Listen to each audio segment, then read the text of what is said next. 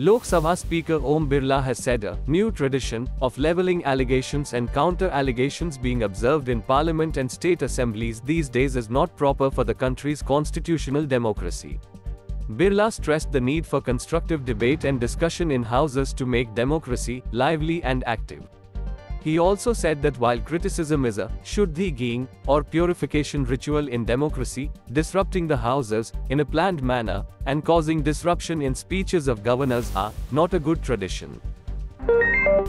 The European Union is considering a new set of sanctions totaling 11 billion euros against Russia and some third countries providing vital goods that Moscow uses to boost its troops on the battlegrounds in Ukraine. European Commission President Ursula von der Leyen said that the package under consideration by the EU's 27 member countries specifically seeks to deprive Russia of military equipment it needs and cannot get anywhere else. It includes proposals to subject 7 Iranian entities to sanctions to try to prevent Russia from using Iranian drones to hit Ukrainian civilian infrastructure. Team India have become the #1 ranked side in the world across all 3 formats. India are only the second team after South Africa and the first Asian nation to achieve this feat.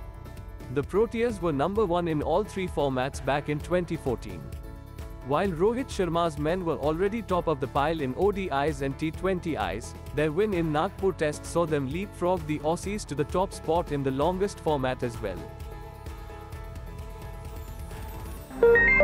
Britain's Queen Consort Camilla will be wearing a crown without the controversial colonial-era Kohinoor diamond claimed by India for her coronation ceremony with husband King Charles III on May 6, Buckingham Palace announced.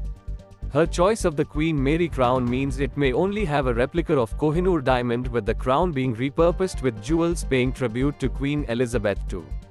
The crown with original Kohinoor was last worn by Queen Elizabeth II's mother, Elizabeth the Queen Mother.